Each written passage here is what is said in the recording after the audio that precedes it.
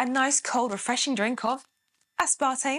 In today's episode of Dr. Nora, I take you through everything you need to know about aspartame and why the WHO are about to classify it as being possibly carcinogenic to humans.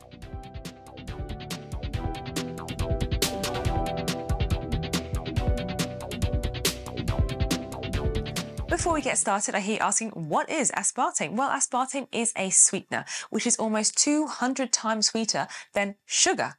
Oh my goodness, that is super sweet.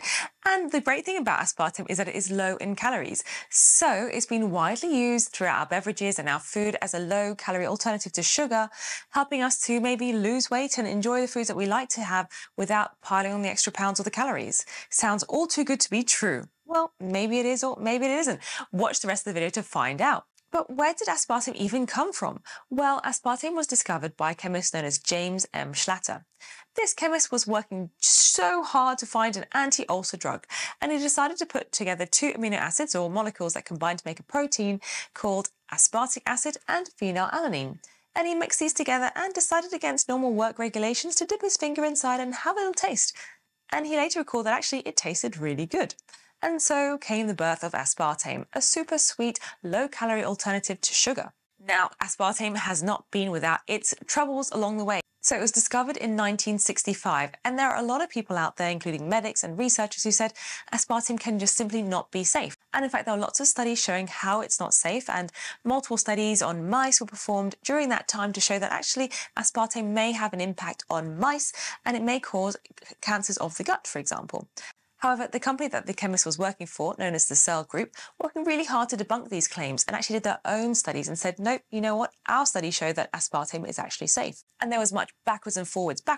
Is it safe? Is it not safe? Is it safe? Is it not safe? Well, eventually they proposed it to the FDA, and the FDA took it into consideration and reviewed almost over 1,300 different studies to see if it was safe for human consumption.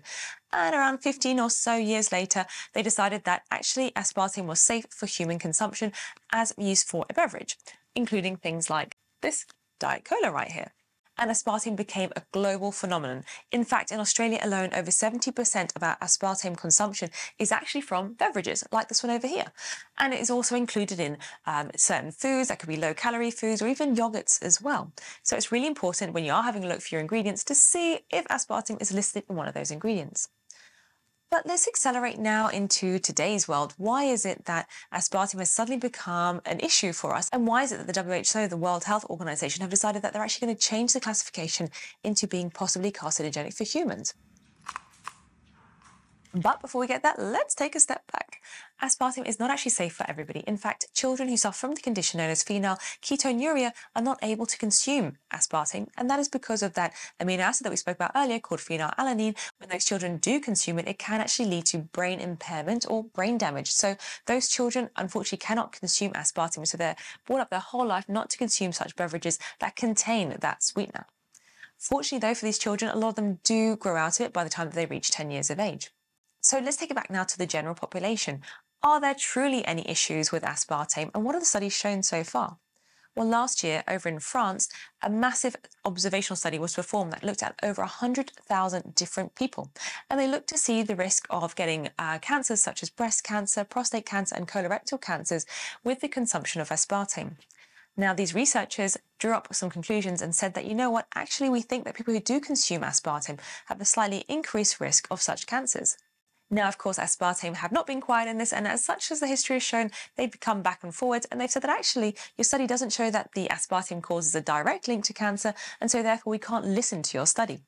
A smaller study was performed which actually showed that if you consume aspartame in your day-to-day life, it can actually change your gut microbe. And not only that, but it can also increase the blood sugar level. And when you have an increased amount of sugar in your blood, it can lead to conditions such as heart disease, diabetes, and also stroke as well. So you can see there's a lot of speculation about this and whether aspartame is actually safe. And so you can see just from those two studies alone, and I'm sure there's going to be a lot more being released very shortly, that there are some potential concerns for the consumption of aspartame. So why do we think that aspartame is so dangerous? Well, it's time for a chemistry lesson. Once you consume aspartame into the stomach, it gets converted in the gut into aspartic acid methyl ester, and phenylalanine. Then it is that methyl ester that is converted into methanol, which is then oxidized into formaldehyde and formic acid in various tissues. And it is that formaldehyde that we know can be carcinogenic. Back to the video.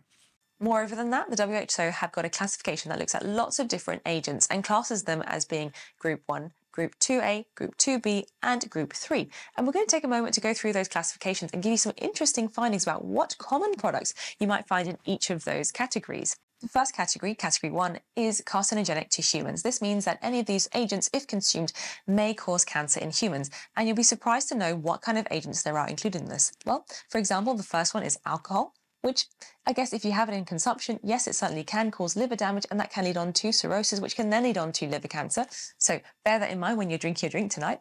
Secondly, tobacco. We definitely do know that tobacco can lead to lung cancer. And other products inside this category include processed meat and, interestingly, Chinese-style salted fish. So what about Category 2A? Well, Category 2A looks at agents that can be probably carcinogenic to humans. This means that if you have exposure to them, it probably will cause some sort of cancer in humans. And this includes people who work with bitumens, for example, who are doing asphalt, or people who are working with those sort of products. Now, Category 2B, which is where aspartame will fall into, are agents that may possibly cause cancer in humans or possibly carcinogenic to humans. You'll be interested to find out that there are actually some common household products in this category as well. For example, aloe vera is also found in this category. Progesterone-only contraceptions are also found here, as well as ginkgo biloba, and it also includes radiofrequency electromagnetic fields, which are found from our common cellular devices. So it's really important that when you are interpreting these guidelines to have a real read and think about the exposure limits to each of these items. The fourth category is Group 3, which are items that are not classifiable as being carcinogenic to humans. And this is really just because we don't know, there's not enough evidence to tell us whether or not these items are carcinogenic to humans. And within this category, you'll see things like drinking coffee. Yes, shocking, I know. And also hair colouring products and dental materials. So there's a brief overview of the different groups that the WHO classify for different agents, including aspartame. But what's really important to know is that the WHO doesn't quantify the risk, and it also doesn't give recommendations as to your recommended intake. So then we can go on to the exposure limits set for these products, including aspartame. Now, each country has its own acceptable daily intake of an agent, and it's really important that wherever you are in the world, you have a look at your own country's acceptable daily intake for a particular product. For aspartame, I'll take you through a few countries that have got acceptable daily intakes. So in the United States, foods are regulated by the FDA, otherwise known as the Food and Drugs Administration. Now, they set an acceptable daily intake for aspartame as being 50 milligrams per kilo of body weight.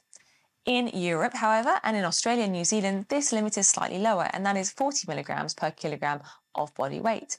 Now, how does this equate to real-life perspectives? Well, let's just say for an average person who weighs 60 kilograms, they would have to consume about 12 cans of a fizzy drink or a carbonated drink that contains aspartame in one day to reach that level of an acceptable daily intake. That is on the proviso that the soda company is actually using the maximum amount of aspartame they can in each can. However, realistically, the manufacturers of these soda companies actually use about 3 to 6 times less than what they're allowed to use in their drinks. And so therefore that would equate to having about 36 cans of a fizzy drink in a day to reach your acceptable daily intake. Now, don't know about you, but that is probably quite a hard feat to do unless you're guzzling it down literally one after the other. Of course, it goes without saying that if you're drinking anything close to double digits of a diet soda, then really you should be looking at your own lifestyle and changing things around a little bit, because that surely isn't healthy in the long run, just without this information. Something that I found interesting in my research was that actually Pepsi, which is one of the main competitors for cola, have actually removed the use of aspartame in their products. In fact, what happened in 2015, they decided that they weren't going to use it anymore. Then a year later, they brought it back. And then in 2020, they decided, you know what, that's it, we've had enough, we're not using aspartame. And that is because of their consumers wanting an aspartame-free drink. And so since 2020, they've been using a sulfonamide potassium and also sucralose in their drinks. Now, is that a way forward for cola, for example, who do still use aspartame? Not sure, the jury is still out, but surely whenever we get one of these informations from a higher regulatory body, then a lot of shock and panic goes into these beverages companies, and potentially there could be room for change. So you're probably thinking, Dr. Nora, I can see that maybe aspartame has got some issues with it, and maybe there's some evidence there that it might cause harm, although the companies are really good at fighting back and saying, no, our product is safe. But what are my alternatives, or what can I do to keep myself safe?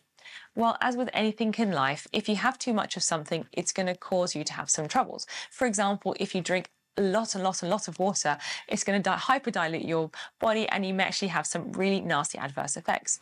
And so really the moral of the story is have everything in moderation.